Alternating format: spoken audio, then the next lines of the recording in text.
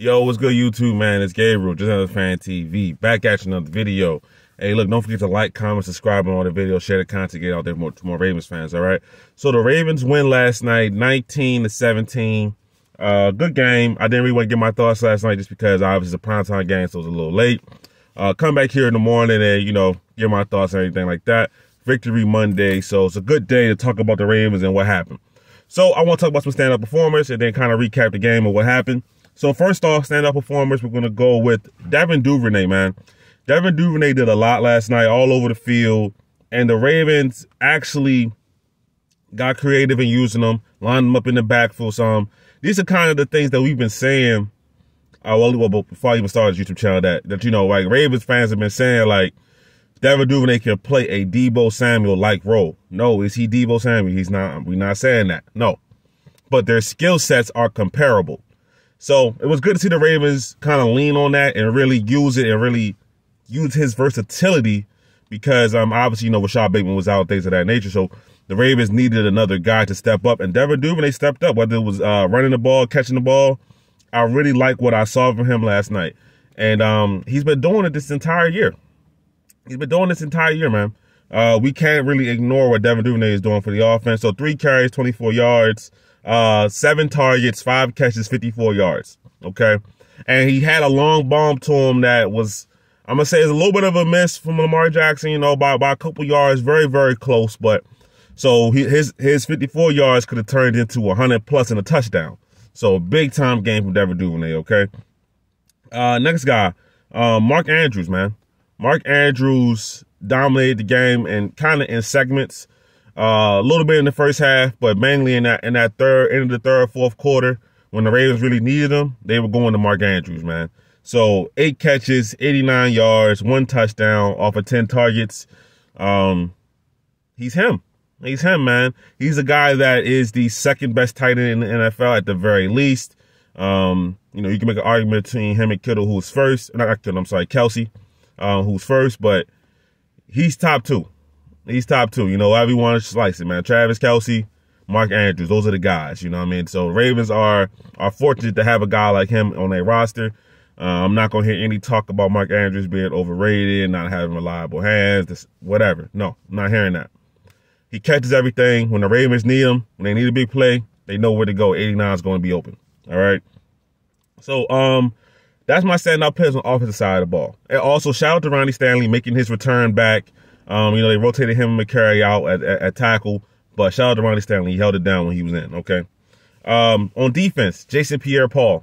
Jason Pierre-Paul was stopping the run. And what I like most importantly, right, this goes for him and the entire defensive line.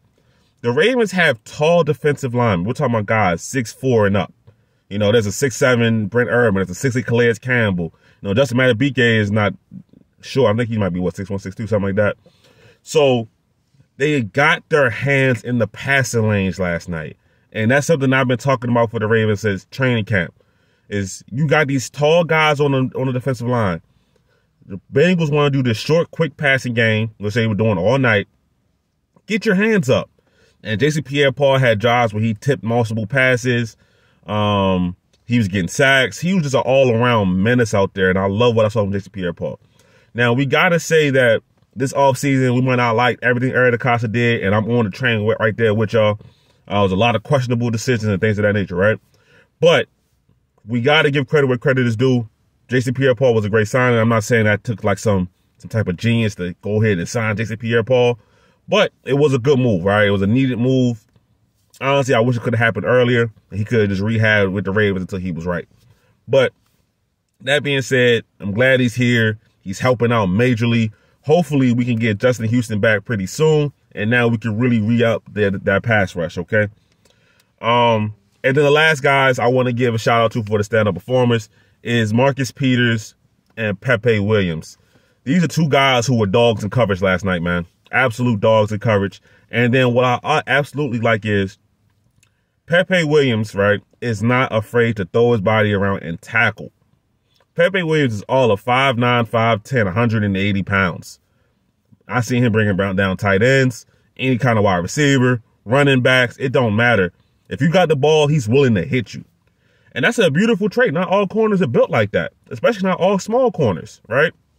And then you get to Marcus Peters. Marcus Peters, to me, I don't know, maybe I'm just seeing him differently, but he's tackling the best I think I've ever seen Marcus Peters tackle. And that's just not just this week. This is throughout the season. He's actually putting in the effort to bring a guy to the ground. Because that was kind of his thing. Like, you know, he was a cornerback. I want to get my hands on the ball. I just want to intercept passes, things like that. That's what I do. But this year, I'm seeing him take on that responsibility of bringing guys to the ground. Hayden Hurst, Tyler Boyd on that fake, you know, Philly special thing they tried to run. You know, he did miss a tackle. You know what I mean? So I'm not saying like it wasn't. He was absolutely perfect. Nobody is. But Marcus Peters, Pepe Williams, I love what those two guys did last night. Marlo had a good game too. He had a tough assignment on Chase, but he had a really good game. So, you know, I'm not leaving him out or anything like that. But the standout, Marcus Peters, Pepe Williams. I love what I saw from those two guys. All right. So those are my standout performers for the game. You know, Duvernay, Andrews, Pierre-Paul, the Ravens defensive line in general as far as tipping those passes, and Marcus Peters, Pepe Williams. Those are my guys, all right? Let me know your guys in the comments, but I do want to give a quick recap of the game. Just talk about what I saw throughout the 4 quarters, you know what I mean? The Ravens, like I said, they used Duvernay as a playmaker on offense. I thought that was beautiful. I thought it was interesting that they decided to rotate Ronnie Stanley in and out the game. I don't know how I feel about that, but I know it's his first week back. He's on a snap count. Harbaugh said that's going to continue to happen. Same thing with J.K. Dobbins, which I'm not a fan of either. To me, J.K. Dobbins was rolling, and we didn't get enough J.K. Dobbins last night. Kenyon Drake probably had his best game as a Raven, but I still would have preferred to see J.K. Dobbins in those roles where Kenyon Drake was in. All right. So like I said, yeah, first quarter, J.K. Dobbins had a great run, but Ravens kind of had some penalties that killed the drive early on. And they got behind the chains a little bit. But I will say this, all right. The first quarter, the offense did look good. All right. They moved the pocket a lot, got Lamar Jackson out of the pocket. A lot of misdirection, things like that. To keep the Bengals defense off guard. They just didn't really finish in the first quarter. So, you know, that is what it is. The defense, good pressure to start the game, high energy. J.C. Pierre-Paul sack, J.C. Pierre-Paul run stop. Talked about that. Ravens shut out the Ravens in the first quarter up 3-0. And it kind of felt like how pretty much all of these home games feel. The Ravens jump out early, energy on both sides, looking good. Even though they don't score a touchdown in the first quarter, they're looking good. Second quarter, we get that Mark Andrews touchdown, Money Andrews. They did a lot of option last night too, where it got Lamar outside, and he never pitched the option. He kept it pretty much every single time. But it was just the threat of having that. I thought that was good. So, like I said, Kenyon Drake had a good run. Lamar threw an interception to Von Bell when he missed Demarcus Robinson. That throw is a miss. It's an overthrow. It happens. But, you know, I think Lamar, I don't want to say happy feet, but a lot of times when Lamar misses, you could just look at his feet and tell what's wrong. He was trying to avoid a rush a little bit, and he couldn't really get his feet corrected all the way, so ball sailed on him, all right? Pressure started to come in a little bit more in the second quarter. The offense kind of slowed down a little bit after going out to that 10-0 lead, and it kind of allowed the Bengals to get back in the game, all right? Even though Josh Bynes had a sack, Pepe Williams out there tackling great, but this Bengals run game, which has been struggling, kind of got going this game, really. Bengals, I think they said Joe Mixon was averaging 2.7 yards coming into this game, and he left this game with 14 carries, 78 yards, 5.6 yards a carry, okay? Even Samaje Perine had 3 carries for 17 yards for an average of 5.7, all right? So the run defense, if I had to say about anything in this game, wasn't where we wanted it to be. But the Raiders defense played well, so I'm not saying anything like that. They played really well, all right? Hayden Hurst had a good game. You know, he got his touchdown, got a couple of nice catches. Now, I will say this is coming a little bit of a trend. Now, last week, they allowed that 2-minute drive at the end of the half, and this week, they do the same thing, all right? So, like I said, now the Ravens was a little bit of steam, like I said. Now it's 10-10 going into halftime. Third quarter, the offense struggled, man. Offense struggled. Big-time touchdown to Duvernay, missed. Tylan Wallace on the 4th down. That's a miss. We can say Tylan Wallace slowed down a little bit, but he's open by like 10 yards. You know what I mean? But I will say this. There was pressure right there from Lamar Jackson. Had made him rush the throw a little bit. it's still a throw you would like to see him make. Just kind of lay it out there. You really didn't even have to throw it leading him. You really could just throw it at him. There was nobody around him. You know, he got wide open. Ravens can take advantage of that. So I will talk about the defense real quick in this third quarter. Patrick Queen interception. This might sound crazy, right? To me, this is Patrick Queen's best play of his career. When they showed what Joe Burrow saw with Patrick Queen, this is what Patrick Queen does. He sees Jamar Chase running into his area. He looks for him. He runs right to him, turns in front of him and sits down, makes the interception. Patrick Queen made a read in coverage to make that play.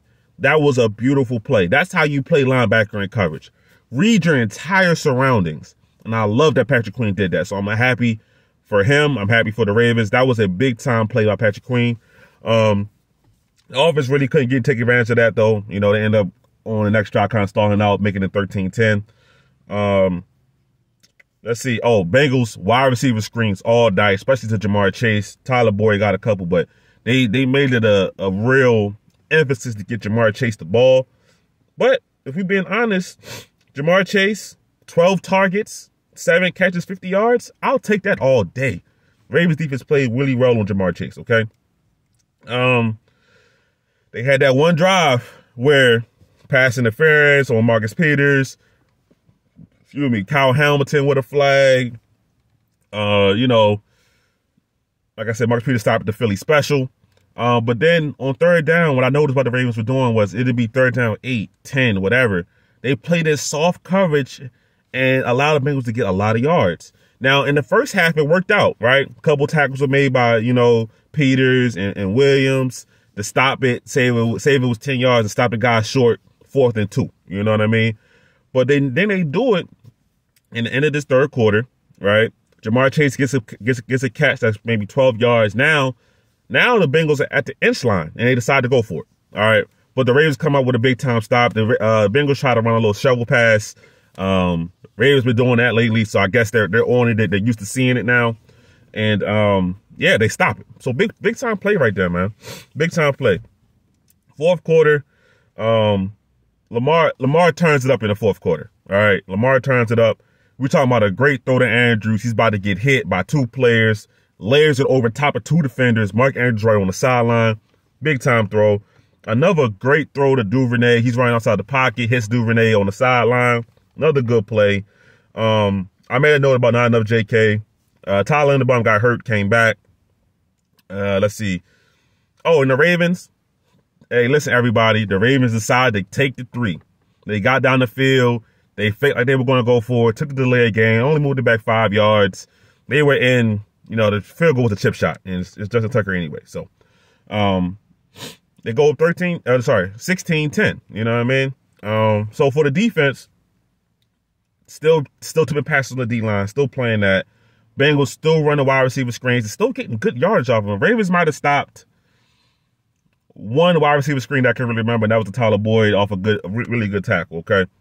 I thought Malik Harrison played well. He made some tackles. But, yeah, you know, back shoulder to Jamar Chase on Marlon Humphrey is a tough play for Marlon, bro. Really tough play. But he was good the entire game. Joe Burrow, QB sneak, 17-10, 2 minutes left, okay? Sorry, 17-16, excuse me. 2 minutes left. The Ravens just need a field goal here, man. And Lamar Jackson puts the team on his back. Big-time throws, Andrews when they try to zero blitz. Then also, the Ravens use Lamar Jackson's running ability in the 2-minute drill, okay? A couple of big-time runs, especially on that 3rd and 1 at the end of the game, so that, you know, the Bengals didn't have any more timeouts left. And it was pretty much the same scenario last week where the team runs down the entire clock. You got to watch them kick the game-winning field goal in a not really difficult situation. 43 yards for Tucker. Last week, I think, the Bills could pretty much kick the old school extra point last week versus us. So, but this week we put the Bengals in a situation, and the Ravens come out with a dub, man, 19-17.